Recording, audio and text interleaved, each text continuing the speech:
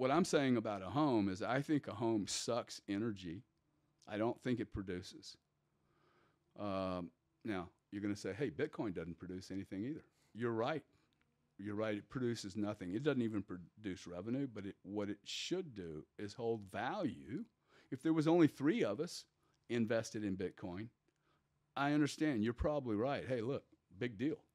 Dude, there's 48 million people in the United States, somewhere between 320 to 400 million people on this planet that own Bitcoin that have decided today it's worth $26,000. That is a market by any stretch of the imagination, okay? If I go to the UK and want to trade electricity, there might be 40 players. This is 400 million players that have decided Bitcoin is worth something, that Ether's worth something, and then all the other coins. Like, if you really saw the population of people playing in these coins and you looked at their demographics, most people wouldn't be in these altcoins. Okay, if you look at the demographics of the people that are in Bitcoin, very different quality of player. Interesting. Yeah. So the home, look, no one figures in the lifetime tax. You don't own your home. Okay, I don't care who's in here. You do not own your home. If you don't pay your taxes, your home gets taken away from you. Okay, so you don't own your home. I own Bitcoin. Like, nobody can take it away from me.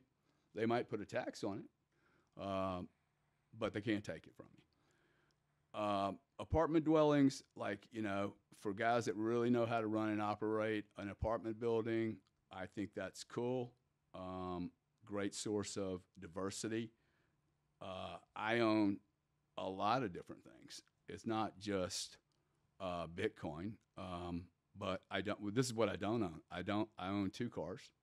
I don't own Ferraris, and I don't. I own a part of a plane, and that plane produces something for me. Yeah. Much more so than the house.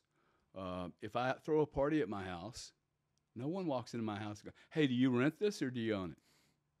Like, really? Are you that asshole? Yeah. Like, who cares, right?